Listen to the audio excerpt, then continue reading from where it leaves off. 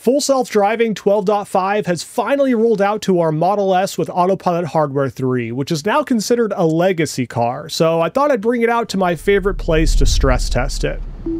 You can immediately see the ultrasonic sensors detecting things around the car, which is not something you've seen on this channel for quite a long time. And I gotta admit, it's kind of nice being back in the Model S. But the question on everybody's mind is, since we know that Hardware 3 has a smaller model than Hardware 4, does it perform the same? And the short answer to that, unfortunately, is no. There are a few areas where I feel like Hardware 3 does struggle a bit more compared to Hardware 4, but it is really close. The last video I uploaded with this car was about a year ago, and if you can just compare with how it's doing right now, getting through this parking lot with all these cars and pedestrians and stuff, it is a night and day difference. It still does do some awkward things here and there, like you can see we have our left-hand turn signal on, which in a parking lot typically means you're waiting for a spot, and you can see it kind of makes the other person waiting for the spot a little bit antsy, and they get in there real quick. Then suddenly the turn signal just turns off and it continues on its way. As you might know, turn signals are something I complained about a lot in older versions, and although they're a lot better now, they're still not completely fixed. You can also see some really trippy visualizations. It's almost like the instrument cluster of the Model S doesn't have enough pixels to render out the streets of the freeway directly in front of us, so kind of odd. But honestly, the visualizations are becoming less and less important over time, especially since full self-driving went end to end. There are frequently times where the car is obviously considering something that it's not displaying in the visualizations. I was a little worried that a smaller model size might mean it's not as confident, but I'm happy to report that that is not the case. It's still making moves like this and passing these cars on the shoulder, which I know some people don't like, but I love oh so much. I honestly think that the average person would have a pretty tough time telling apart Hardware 3 and Hardware 4 on 12.5. The majority of the time, it's very smooth and has very good decision making, but there are seemingly random moments where the car isn't quite as smooth as I'm used to, and this is where we get into some of the differences. This left-hand turn starts very smooth, but halfway through the corner, it adjusts its path to swing out wider, almost like it's nervous about the curb to our left. You can even see the moment it adjusts its path in the visualizations, and I know this is seemingly small, but this isn't something that happens very often on Hardware 4, and does seem to happen pretty frequently on Hardware 3.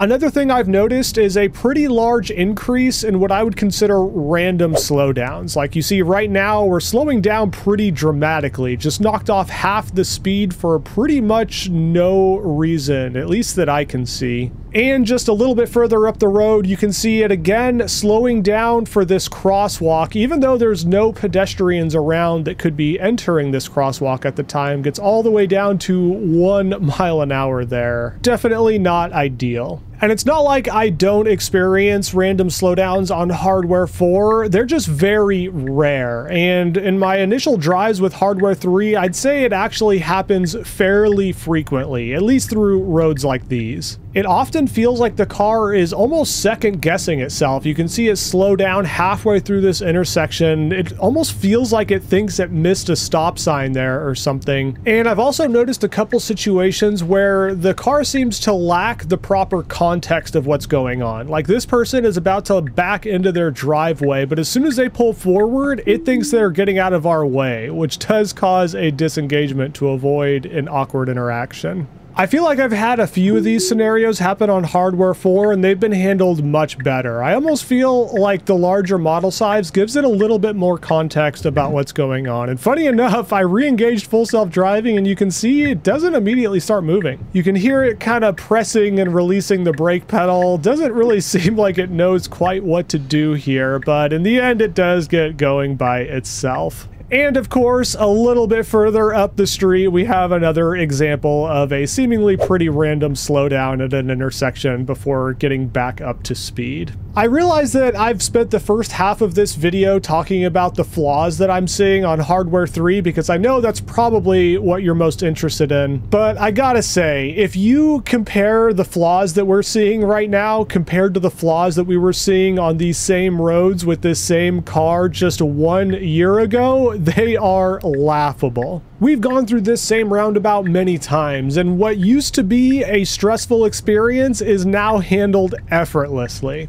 The path that it takes and the follow distance for other cars and the way it kind of ignores lane lines and drives in a natural way is just seriously next level. One of the most exciting things about 12.5 is the way that it's able to anticipate the movements of traffic. Like, look how early it's continuing through this unprotected left here behind that other car. This is one area where Hardware 3 feels just as good as Hardware 4. It's also very good at staying extremely smooth, even in tough circumstances, like when there's cars coming around this corner. No awkward steering inputs or harsh braking or anything like that. Even taking the racing line through this next corner. This is definitely the Max Verstappen way to go through this corner. Pretty unbelievable. And I wasn't kidding when I said it takes lane lines as more of a suggestion now. Watch up here where we gain a little bit of speed and it's literally just driving more centered in the road and ignoring all the lane lines, taking the smoothest path possible through here. If you go back and look, the lane lines are actually worn down in those same areas from humans doing the exact same thing. And I gotta say, a lot of times 12.5 feels way more human than robot. And another example of staying smooth when other versions wouldn't have, you can see that car was pulled out pretty far and it does slow down pretty considerably to make sure it can make it around this corner, but no harsh inputs whatsoever. And here where you can see there's a person with their door open off to the left, just gradually slowing down, making sure that it's safe before continuing on, no problem. And at the risk of repeating myself, I just gotta say again that I love the way that 12.5 is ignoring all these lane lines and decides to take the most natural path possible through all these corners. Also, much more natural feeling around human drivers in these tight streets. You can see it slows down a little bit, but very gradually, because it knew that they were about to get out of our way. Sometimes even a little too naturally. You can see this truck coming into our lane a little bit, and it doesn't react hardly at all, getting really close to that truck and other traffic. I mean, it turned out fine, obviously, but the confidence it has in some of these situations is pretty surprising sometimes. Here's another example of a turn that the car used to struggle with a lot in some of my previous videos. We've been through here a lot and it used to stop every time and do awkward steering inputs, and this time absolutely none of that. I mean, I guess I shouldn't be surprised. I've been driving 12.5 for a while now and I know how smooth it is, but there's something about being inside this Model S where I've taken in this area so many times. It just feels extra impressive because I've spent so much time on this channel complaining about the harsh inputs through these areas, and honestly that's why I take the car through these areas, is because it has to deal with unexpected things that are always waiting right around the corner. And as you can see by the way it's handling a lot of these scenarios with these pedestrians and stuff, it has just never been handled better. Training off human data really has made full self-driving feel like a much more polished product overall. Even when dealing with the unexpected, like it cutting this corner a little too tightly and then getting surprised by a car approaching, it stays really smooth. And it staying smooth like that gives me the confidence that I need supervising this thing, that it's making the right decision and it actually knows what it's doing. And there's an even crazier example right up here. There's an oncoming car directly in front of us and approaching us fairly quickly, and instead of slowing down or hitting the brakes, it continues through and threads the needle here and goes right around. Having the confidence to go head on with another vehicle because you can see a gap at the end that you can fit into is not a skill that most human drivers possess. You can see it waiting a little bit longer at this stop sign to make sure the cyclist to our left actually stops, because most of them don't, which is fine. And also giving the cyclist to the right plenty of room to go around him, making him extremely comfortable. Also showing some really good anticipation skills here, where it sees a cyclist ahead and some traffic coming and it slows down preemptively and then waits for it to be clear before passing. Yet another skill that the vast majority of human drivers lack. I also captured this pretty incredible moment where there's a child cyclist off to the right who is getting onto their bike but swings their bike towards the road, and you can see full self-driving takes no chances and comes to a full stop. This is undeniably life-saving technology, and just because it has moments like that where it seems a little bit too skittish of some pedestrians and might break more than some people's tastes, that doesn't mean that it's scared of pedestrians, as you're going to see in this clip. You can see it waits for the person in front of us to cross the street, and then she begins crossing to the other side, but full self-driving continues behind her and kind of follows her as she's walking, something I didn't think I'd ever see full self-driving do. Like, seriously, if you told me 1 year ago, the last time I did a full self-driving video in the Model S, that it would be behaving this naturally around pedestrians, I don't think I would have believed you.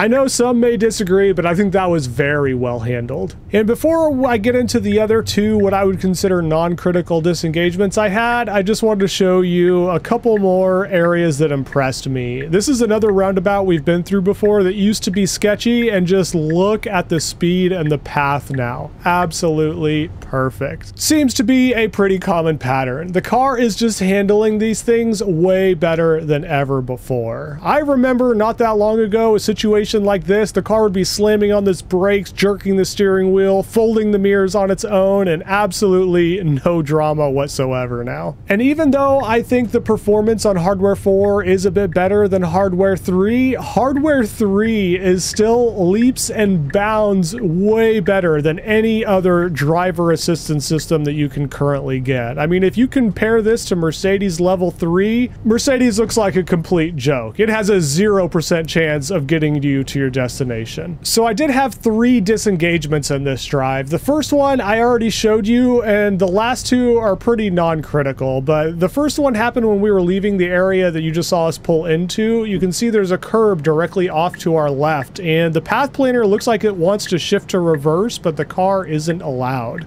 And very similarly to my initial review of 12.5, there's times where the car almost feels like it thinks it's in reverse and starts moving forward and then slamming on the brakes, which feels very uncomfortable. Looking off to my left, it actually was going to go around this curb, and it wasn't as close as I thought, but when the car is jerky like that, it just doesn't give me the confidence that I need to let the car do it on its own. The next disengagement was in very similar circumstances, where it's turning right here and you can see there's a curb off to our right, and from the driver's seat I actually kind of lose track of where the curb is. So the car is doing everything properly here and it's creeping out for visibility and stuff, but once traffic clears and it was ready to proceed, it started turning the steering wheel all the way to the right, which made me think we were a lot closer to the curb than we actually were. The Model S is also a very wide car, so better safe than sorry. But yeah, that was it for disengagements on this drive. Very different experience than just 1 year ago. The other pretty incredible thing is that there were 0 pedal overrides. There was never a moment, except maybe when it was waiting for that car who had already parked and it wasn't proceeding on its own.